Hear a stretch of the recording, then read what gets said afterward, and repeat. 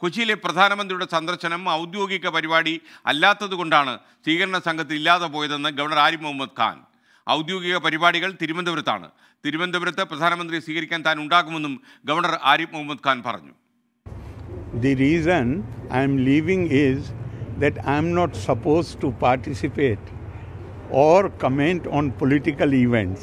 So therefore, because there is no official program today in Kochi and the final program came very late, and that is why I am leaving. If there was any official program, I would have stayed back here to receive Honorable Prime Minister. But I was advised that since all non-official programs are there, therefore I need not be present at the airport. So how, if even my presence is not required, why you want me to comment on programs of political nature? ഔദ്യോഗിക പരിപാടികൾ കൊച്ചിയിൽ ഉണ്ടാകുമെന്ന് കരുതി കൊച്ചിയിലെത്തിയതായിരുന്നു ആരിഫ് മുഹമ്മദ് ഖാൻ. അദ്ദേഹം തിരുവനന്തപുരത്തേക്ക് മടങ്ങുന്നു എന്നാണ് നമുക്ക് മനസ്സിലാകുന്ന വിവരം. വിനീത വിജി മറ്റു വിശേഷങ്ങളുമായി നമുക്കൊപ്പം ചേരുന്നു. വിനീത, കൂടുതൽ വിവരങ്ങൾ എന്തൊക്കെയാണ്? ഗവർണർ ഒരുപക്ഷെ എനിക്കൊന്ന് പ്രധാനമന്ത്രിയുടെ എൻഗേജ്മെൻറ്റ്സിൻ്റെ ഡീറ്റെയിൽസ് വന്നതുകൊണ്ട് ലേറ്റ് ആയതുകൊണ്ട് അദ്ദേഹം പ്രിക്കോഷൻ എടുത്ത് കൊച്ചിയിൽ വന്നതാകും. അദ്ദേഹം മടങ്ങിക്കഴിഞ്ഞോ? എന്തൊക്കെയാണ് വിവരങ്ങൾ?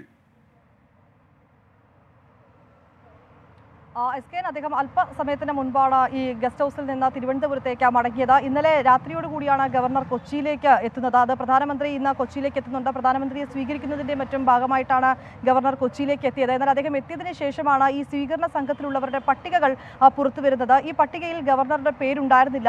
പക്ഷേ സംസ്ഥാന സർക്കാർ നൽകിയ പട്ടികയിൽ ഗവർണറുടെ പേരുണ്ടായിരുന്നുവെന്നും പിന്നീട് ഈ പ്രധാനമന്ത്രിയെ സ്വീകരിക്കാനുള്ള ആ സ്വീകരണ പട്ടികയിൽ അദ്ദേഹത്തിൻ്റെ പേരില്ലാതെ പോയെന്നും തരത്തിലുള്ള ചില ആരോപണങ്ങളും അത്തരത്തിലേക്കുള്ള വാർത്തകളും ഒക്കെ ഇന്നലെ വന്നിട്ടുണ്ടായിരുന്നത്. ഇതിലാണ് ഇപ്പോൾ ഗവർണർ ഒരു വിശദീകരണം നൽകിയിരിക്കുന്നത്. അതിൽ അദ്ദേഹം പറയുന്നത് ഈ കൊച്ചിയിൽ വന്നതിന് ശേഷമാണ് ഈ സ്വീകരണ പട്ടികയിലുള്ളവരുടെ പേര് വിവരങ്ങളും ഈ പട്ടികയും ഒക്കെ തന്നെ പുറത്തു വന്നത്. ഇപ്പോൾ കൊച്ചിയിൽ നടക്കുന്നത് പ്രധാനമന്ത്രിയുടെ ഒരു ഔദ്യോഗിക പരിപാടിയല്ല. അത് തീർച്ചയായിട്ടും അദ്ദേഹത്തിന്റെ രാഷ്ട്രീയമായി ബന്ധപ്പെട്ടുകൊണ്ടുള്ള ചില പരിപാടികളാണ്.